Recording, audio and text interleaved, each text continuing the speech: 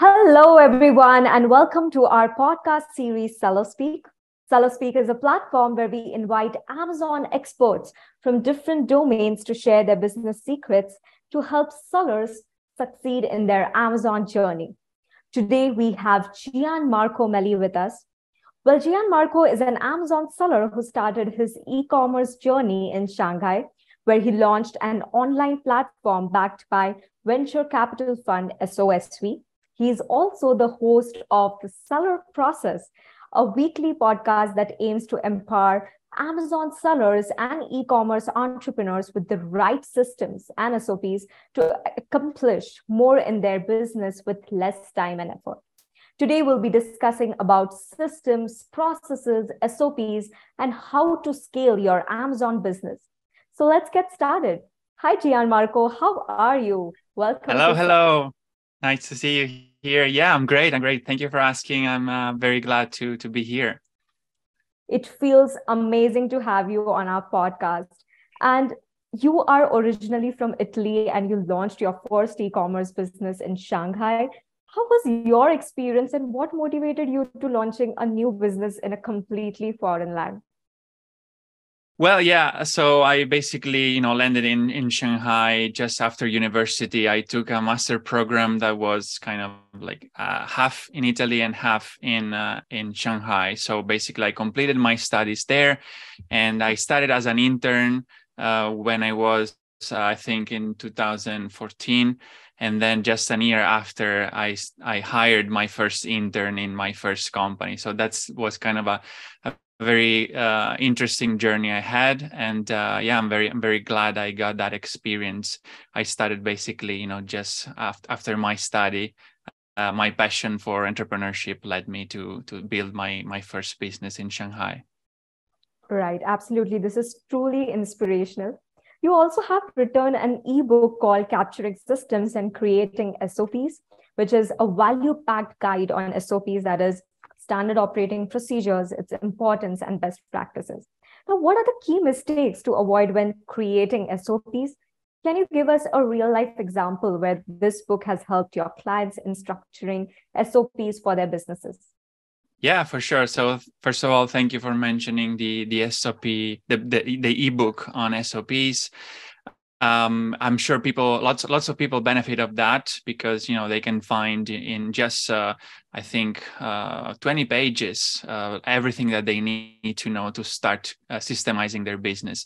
I would say the most common mistake I see people making is to not even creating the SOPs. They many times they think because they are just by themselves, as solopreneurs, they think they don't need it, but actually that's where when you start needing to create those SOPs, because first of all, SOPs are not just for teamwork. They are for to organize your own work. Okay, so even solopreneurs will benefit of that absolutely. And then it's something that it will basically help you improve complex processes. Okay, so if you keep everything in your mind, there are chances that you are doing some steps that are not required, or you are taking too much time focusing on something that you can probably eliminate or optimize.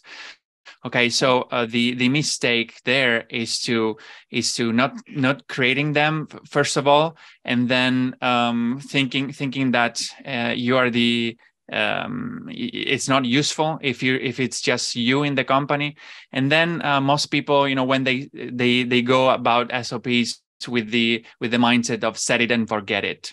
They just create it once and they think they're done. But actually the SOP is just your process, the way you do things in your company, which continuously evolves, right? So that's what you should have a mentality of keep improving these SOPs and updating it continuously.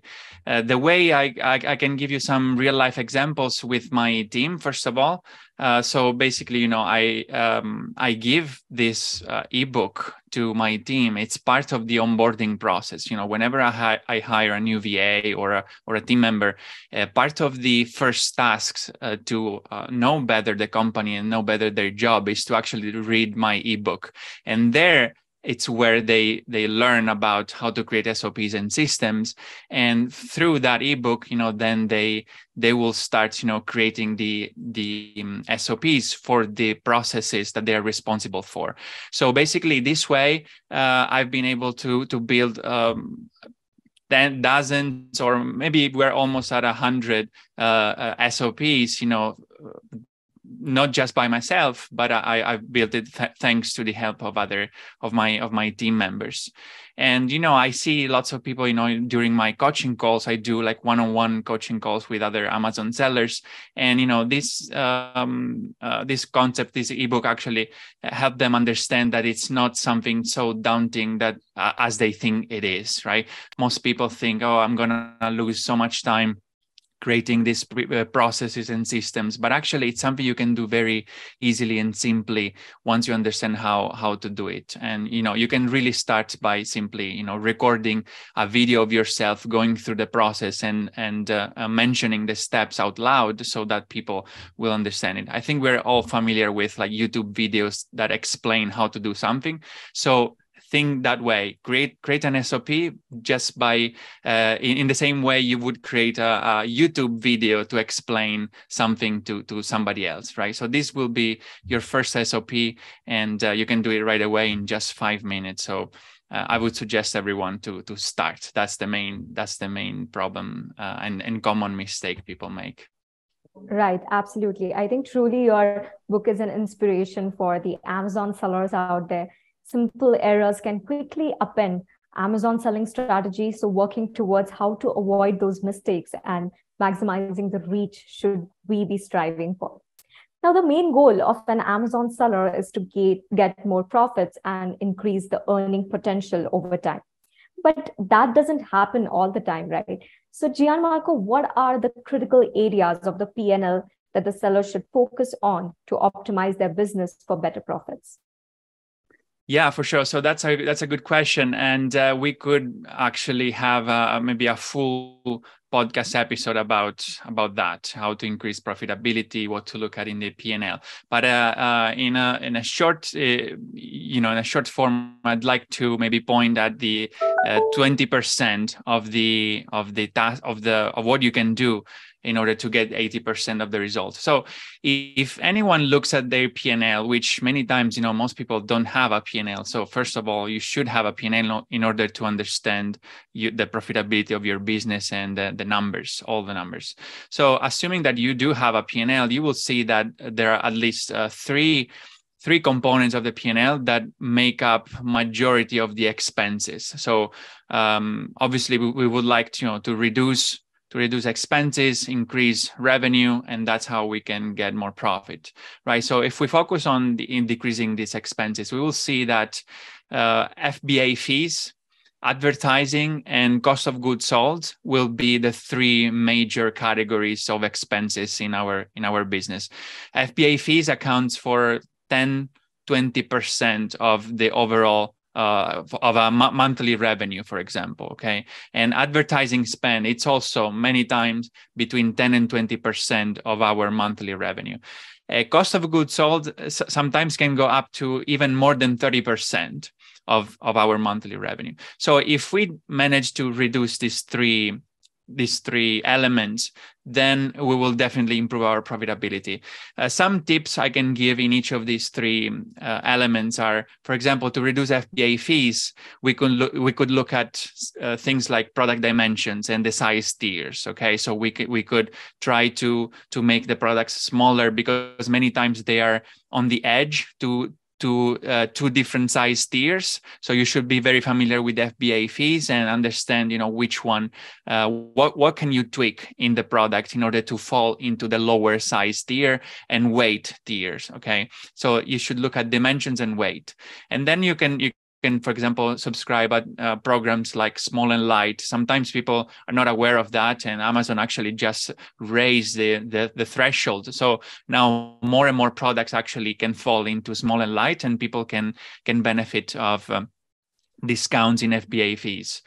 If we go to advertising costs. We can cut advertising costs by being mindful about how we manage PPC.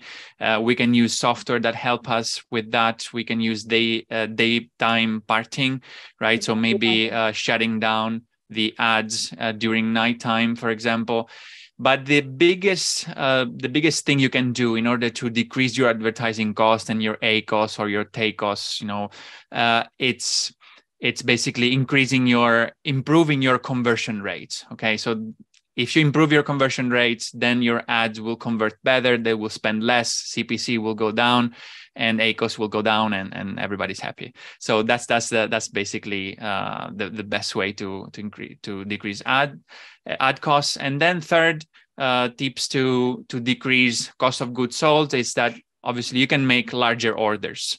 If you order, instead of ordering every few weeks of every month, maybe you can make a large order that will last for the next 4 to 5 months, and then you can negotiate better prices with your supplier. And you can also optimize carton boxes, for example. That's another way to save on shipping and logistics. You can also inquire different suppliers and find better prices from other suppliers. But one of my best suggestions, which has worked very well for me, is to basically be friend with the owner of the factory. Become a friend with the supplier, because you don't know, like, actually, if most people actually are sourcing from China, you will find that Chinese people value a lot relationships. So if you become a good friend of your supplier, then they will return you the favor with discounts and lots of benefits. So that's my best suggestion to increase profitability looking at your P&L. Wow. I think strategic P&L management will help sellers keep earnings positive and minimize their expenses. And creating P&L statements frequently and implementing changes as needed are one of the first steps in knowing where your business stands financially and making necessary changes to increase profits. So, Gianmarco, you have dedicated the majority of your working life to master fundamental business skills with a particular focus on the development of systems and standard procedures inside organizations. So what, according to you, sets the difference between being an entrepreneur and a business owner?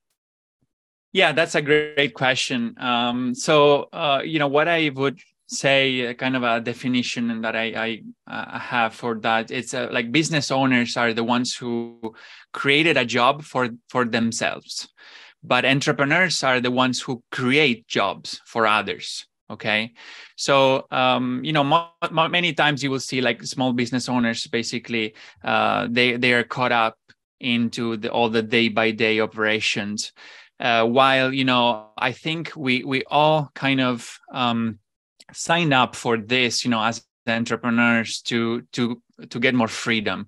If you ask most entrepreneurs, I think they will tell you that they started their own business because they were looking for more freedom, right? I think that's the majority of people think that way. So if we're all looking for freedom, then we should not think with a business owner perspective just to save money or because we think we're the best at doing something, we do everything by ourselves. Actually, if you really want to scale, the best way is to basically start outsourcing the daily operations to team members. Start building a team and delegate as much as possible, so that you can work more on the things that you're best at, and work more on the business instead of in the business operations.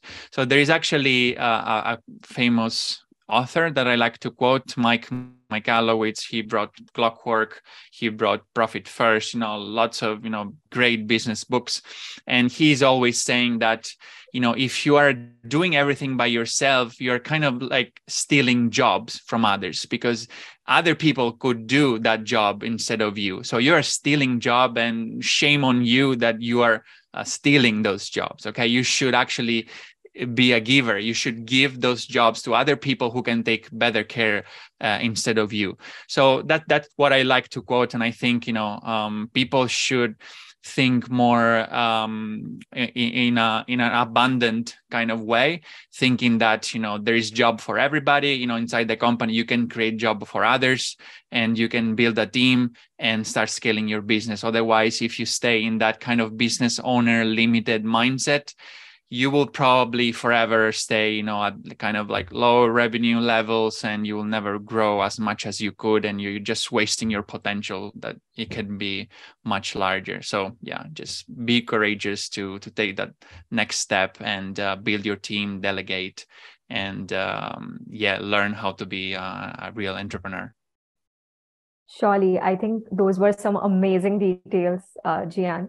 I think most of them have this assumption that business owner and entrepreneur are the same, but both words refer to a distinct approach to business thanks to your inputs. So I have been talking to Amazon sellers who are managing 7 to 8 figure businesses for the past few months. And when it comes to expansion of business, automation plays a crucial role. Since you are the master of systems and processes, what are your expert strategies for scaling the business and taking it into the next level? Yeah, that's a great question. Actually, I love it. So I actually build a framework for this, which I share with my clients on one-to-one mentoring calls I have. So basically, I divide, the growth of the company into stages. When you are below 7 figures, you're making less, between zero, obviously, and $80,000 a month, right? And the second stage is from 80,000 to above, like $500,000. It's the next stage. Above that, you're gonna be like an 8-figure, almost an 8-figure seller and more. But that's so in the first stage, basically, when you're just starting, when you're below 7 figures, the problem is that you don't know what you're doing most of the times. So the objective is to find the right niche and products to sell, and increasing sales by dominating one niche. What I mean by that is that the strategy that I suggest for people to go from 0 to 7 figures is to stay laser focused on one brand, one category, one customer avatar, one supplier, and one channel. By one channel, I mean just Amazon, okay? So basically, how can you do that? You can create multiple variations of the same product. You can create upsells. So for example, more of the same product. There's a pack of 1, you can build a pack of 2, a pack of 4, and so on. Create cross sells, so complementary products that can be sold together with your current products. Or you can sell in addition product categories within the same niche, okay? So just keep in mind you should stay within one niche. Or you can create virtual bundles, for example, and also expand in other Amazon marketplaces. Don't just add new channels, but you can easily expand in other marketplaces. Like if you're starting from Canada, you can easily expand in if you're starting from the US, you can easily expand in Canada, for example, right? So that's kind of an easy win. So I think, when you're doing this right, if you focus on one brand, one category, one customer avatar, you start to become an expert in that. You start creating lots of different variations of the same products. You start dominating that niche. And that, I would say, really, it's just enough to take you to the 7-figure level. Once you are in the 7-figure level, then, so we're talking about scaling up even further. And that's where you start, building the brand. Okay. You need to put a lot more focus on building the brand. Okay. Before you were just, selling products. Obviously you need to still focus on the brand, but now it's time to really tweak everything in order to make your brand really be like a household brand, the one that you see in the supermarkets, in television, and so on. So you can now then start venturing in new categories. You can so we're talking about expanding, right? So building the brand, new categories, external traffic, use leverage, like for example, building a team. Or raising money, getting external capital from there are lots of institutions that can give you money, banks, but not just banks, in order to grow. Then you can use leverage as systems. Or media, like paid media, external traffic, we said, like social media traffic, Google, and so on. And then you can expand in multiple channels, like Shopify or Walmart or eBay. Okay, so you can see the transition. First, in order to get to 7 figures, you just need to stay on Amazon. Think about one product, one category, one customer avatar. Then the transition, once you reach 7 figures, to scale even further, it will be to build a brand, to include multiple streams of traffic, not just Amazon, and building the team, and expanding in other channels, not just Amazon, but other channels, and venturing in other categories, so that you look like a real solid brand that has products in several categories that help each other grow. So that's kind of my framework to scale the business, like from 0 to multiple 7 figures. Wonderful insights, Gianmarco. I think keeping the big picture, building the right team, and keeping your company vision in focus will assist sellers' business to be in a stronger position to successfully scale. Now, fulfillment by Amazon allows sellers to provide fast shipping, quality customer service, and even returns processing through Amazon's vast fulfillment and customer service network. Can sellers use a non-partnered carrier for FBA inbound shipments? And what is the difference between SPD, LTL, and FTL, according to you? Yeah, so for sure, people can use also non-partner carriers for FBA inbound shipments. Acronyms you mentioned is something that people will find whenever they're creating a shipping plan. They will find that they can choose SPD, LTL, FTL. So these acronyms means SPD. It means small parcel delivery. Basically, it's when you have a bunch of units packed into a box that it's labeled and delivered to the FBA warehouse. That usually it's made from companies like UPS, DHL, or FedEx. Okay, so there's this kind of express companies that deliver a small part using this way, a small parcel delivery. There is a limitation of 200 boxes if you're using a partner carrier, or 500 boxes if you're using a non-partner carrier. So if you need to send more than that, obviously SPD, it's not the main way. You will use other ways like LTL, which I'm gonna mention in a while. But actually, something I think it's worth mentioning is that if you're using a non-partner carrier, to send boxes to Amazon, your carrier must be registered to Amazon directly in order to make an appointment. Okay, so it's not something like anyone can drive packages to an FBA facility. I mean, you must be like a registered company, registered with Amazon to be allowed to send products to Amazon. Usually, if you work with any freight forwarder, they obviously register with Amazon, so there's going to be no problem. So usually it's for smaller kind of shipments, but you can grow pretty big. 500 boxes for most people, it's a lot. And I still, for example, use the SPD method because you can grow even multiple 7 figures just using SPD. But also LTL, it's another option, means less than truckload. It's basically when you take a portion of a truck and to store and ship your product.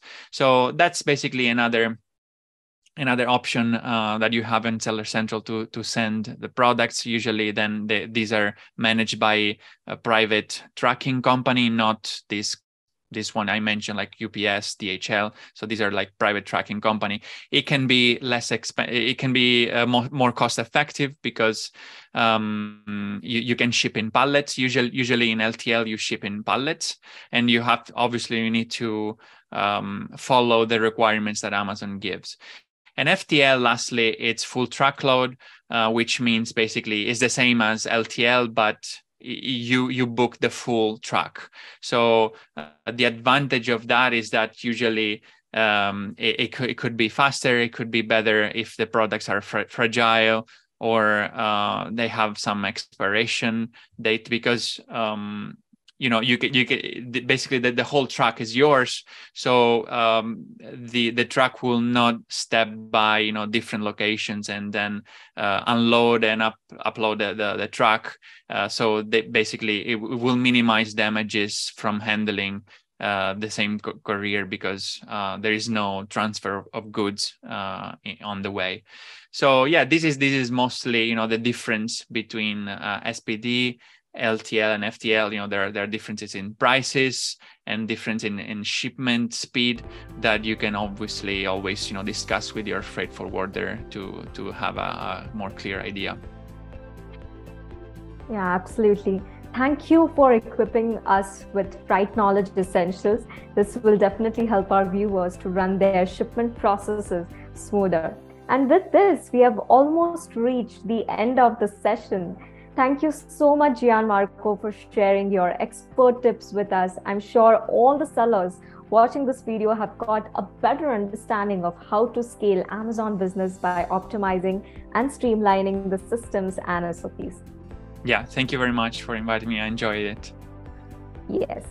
And a big thank you to our audience for being a part of this. Your support means a lot to us. If you found this video helpful, please like, share, and subscribe to SellerApp. Do click the bell icon so that you will never miss on any other video.